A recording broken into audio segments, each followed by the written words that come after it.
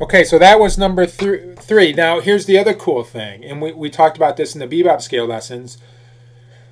I played number 3 normal the first time, and then I did it again with triplets, okay? And we talked about that. It's where, but instead of going 1 2 1 2, doing eighth notes 1 and 2 and 3 and 4, and I'm thinking 1 2 3 1 2 3 1 2 3 1 2 3 ta ta ta ta ta ta ta ta ta, and I'm tonguing it like it was eighth notes.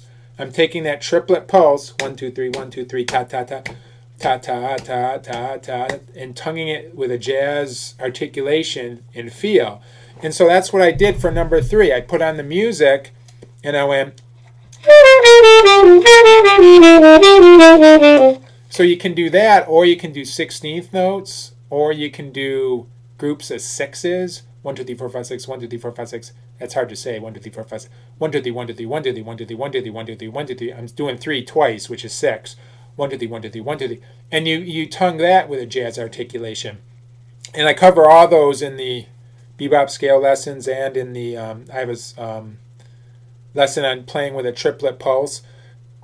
So basically, you're playing on the offbeats, but then you have all those different time feels that you can play with, and it sounds like it's floating, and I just think it's cool.